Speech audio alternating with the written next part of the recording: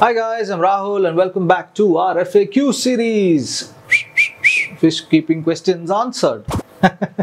So one more thing which I missed out in I think our previous video is that all the FAQ videos there's going to be timestamps. So if there's a specific question you like, click on the timestamps what you see on in the bottom, and you can jump to a specific question if you guys want to check it out. Okay, so let's jump into today's first one. Today's first question is from Devikesh. This is a video which is posted in our Discus jump video. Can I use complete RO volume of water in a tank? And if not, please share the ratio of other options. Thank you. Okay, so I have made a video on how to keep discus and water parameters, Devikesh. In that I've shown the reasons of how we can mix the RO.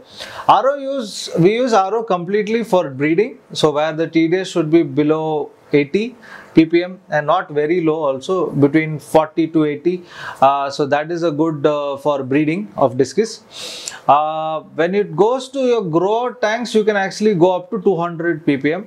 So if your tap water is more and you have an RO unit, you can mix the ratio. So I personally, what I do, I take a glass and fill maybe so much of normal water and then RO, and then leave it for some time, mix it well and then check. So then you know the ratio. So it's very simple. To get a TDS of 200, you can mix. Maybe it has to be a 50-50, it can be a 70-30, depending on your location. So you can just check that out. So use a TDS meter and mix both, and get this to this level of 200 ppm is good for keeping discus. There is a video about water parameters for discus which I've made. I'll leave the link in the cards, so do check it out.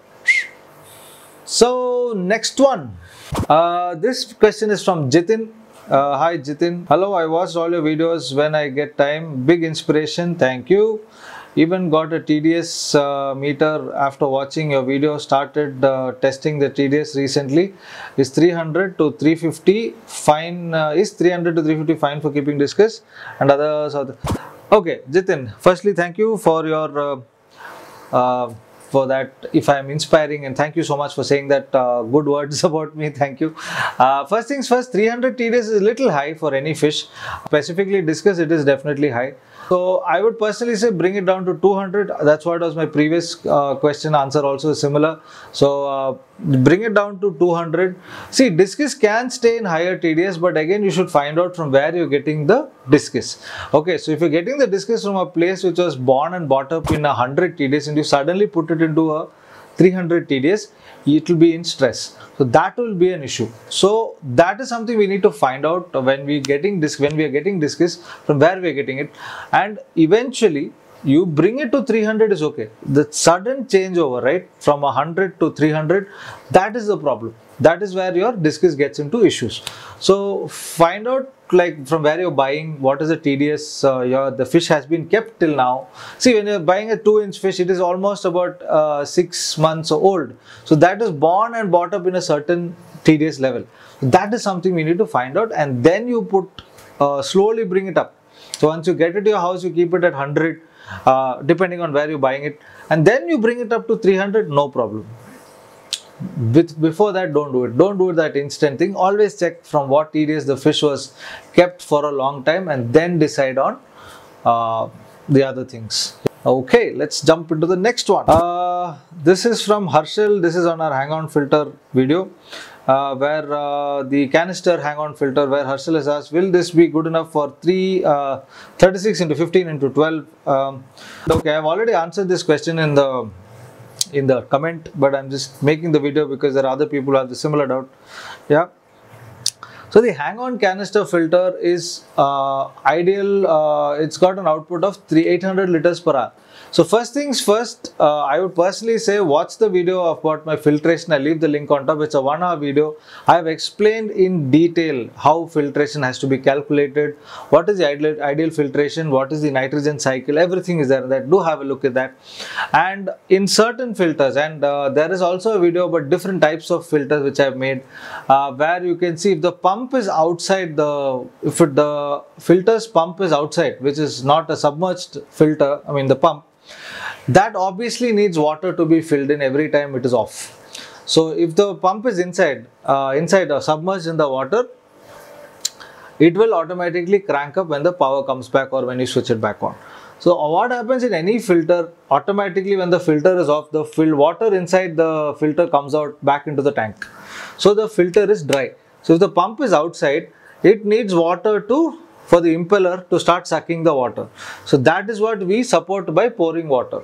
So every filter which doesn't have the pump submerged inside the tank, inside the fish tank, needs to be added. The water needs to be added into the filter every time it is off and on. Yeah. Other ways to do it is, sometimes some filters, if you keep the water level really high up, then the water will remain inside the filter. That will still help. But majority of the times, difficult. So if you have a place where you're going to have a lot of power cuts, I would personally say go for a submerged pump. So when the power goes and comes back, the pump starts back on. No problem. Right? Yeah, let's jump on to the next one. So this is again from Navneet Yashwant. Again, this is on our hang-on filter maintenance video where they've asked, can this be used for a 2 feet tank? Okay, first things first, you need to understand how to calculate your filtration. Okay, I've made this, again, this is the second time I'm saying this in the same FAQ. That's the flow. I'm really sorry, but maybe I should keep this for the next one. But anyway, understand what is filtration, and to do that, you need to calculate your water volume. So first calculate, get the width, depth and height of your fish tank. Go on to Google, you can just type calculate aquarium volume. Type in, you will get how many liters of water your tank is holding. After that, you decide, you have to get 7 to 10 times your water volume. So most of your hang-on filters have 300 liters per hour, 500, 800, 1200. So many varieties are there. So based on that, suppose you have a 100 liter tank, you look for a 700 to 1000 liter per hour output. Let it be hang-on, let it be canister, whatever. So that is how you plan your filtration. So it's not like this filter is good in Rahul's tank, so it will be good in my tank. No, it doesn't work like that. So every fish tank filtration has to be calculated accordingly. So please understand your water volume. After that, you decide on what filter you want to use. Okay, let's jump into the next one. So the next one is from Dinesh Kumar. What should be the quantity of beneficial bacteria to be added in 100 liter tank? I could not able to get correct information. Please guide me. Okay, every beneficial bacteria. Okay, one is beneficial bacteria. First thing is a natural thing. It has to grow on its own. And this question is in my marine tank setup video. So first things first is beneficial bacteria. Every bottle, like stability, there are so many varieties of things what you get. Like this is CCAM stability. So stability, what we need to add for 40 liters, we need to add 1 cap. For 40 liters, 1 cap.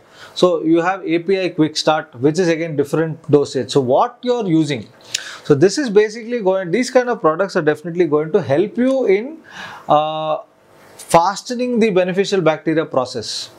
So every product is like CCAM has got its own way, API has got different, aquatic remedies has got different. So everything will be written in the bottle in the back. So it's not like CCAM, API, everything is same. So this is one cap for 40 liters. So 100 liters you have to add 2.5 caps. So that is what is a beneficial bacterial liquid, and this need not be added every time. It has to be added only for a week time when you're starting your aquarium, when you're starting a new aquarium. After 7 days or 8 days, it will be written, I think stability, it is for the first 7 days, 7 days, yeah. So once you reach the 7-day section, you don't need to add the stability every time. And next I would recommend is, if you're doing a big water change and cleaning out your filter media, that time you add stability or any of these beneficial bacteria products is good. So that's the end of today's FAQ. So hope I could answer, like today I answered 5. So every FAQ I'm trying to pick out questions and interesting topics where I can answer your questions. So do comment and drop in your comments and question onto our FAQ videos, so it makes it more easier. And on screen you'll be seeing the other FAQ videos which we already made.